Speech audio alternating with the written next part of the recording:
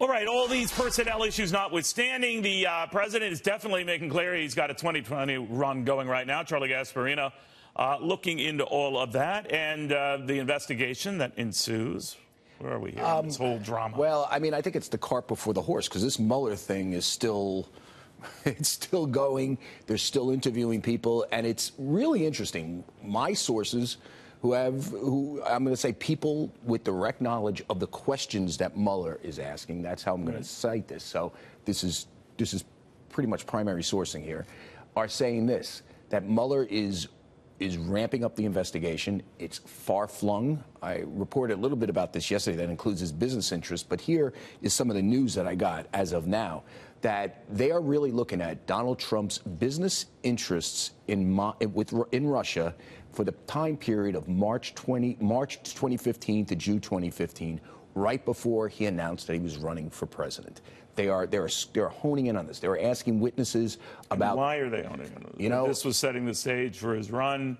You have to know what was going on prior. They don't say why in these things, but what they're saying is, do you know anything about the Trump Moscow hotel, which was around that time he was thinking of doing a hotel right before he officially announced he was running?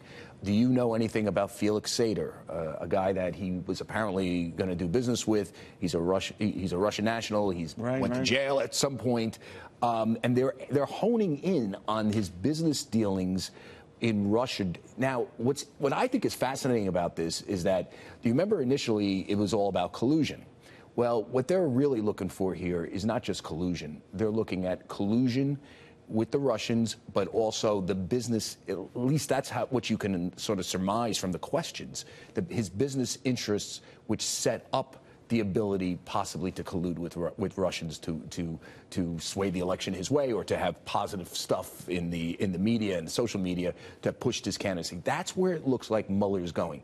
He's also throwing a lot of curveballs. I mean, he has asked about payoffs to women aside from, say, Stormy Daniels. Do you know that did the Trump campaign or did someone in the Trump orbit pay off other women to keep them quiet? I mean, they're asking about that. So that would make it sound like he's gone beyond the initial, which is not the first time, you know, when an investigation has veered off its original intent. Ken Starr. Monica Lewinsky was veering off from Whitewater, obviously. Yeah, it looks like they're looking at other things.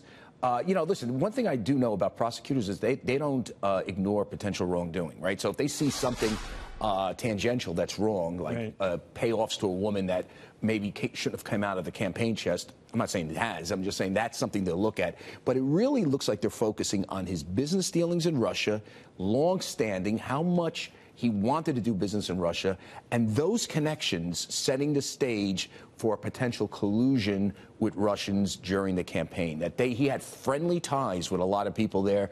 Those friendly ties materialized into some sort of a network that pushed his candidacy once he officially announced. They're also asking, like, when did he officially announce? Was it, you know, officially it was June 2015, right? Apparently, he was much more interested in running a year before that. But aren't a lot of, you and I were mentioning this off air, but aren't a lot of candidates who ultimately, you know, announce on a date that they're running and thinking about and getting their ducks in order years prior? Yeah, and that year prior was pretty interesting because it corresponds, and this is where it gets interesting from the questions. It corresponds to when. Remember the Russian indictment, the 13 Russian nationals that Mueller indicted? Their social media for defrauding the U.S. and trying to get involved in our electoral system, their activities began sometime in 2014. What they are pushing witnesses is, like, tell me when Donald Trump really wanted to run. Because he was talking about it for years. But when did he really want to run? It was around the time that they started pushing. So I'm just telling you this. I'm not saying they got him on anything.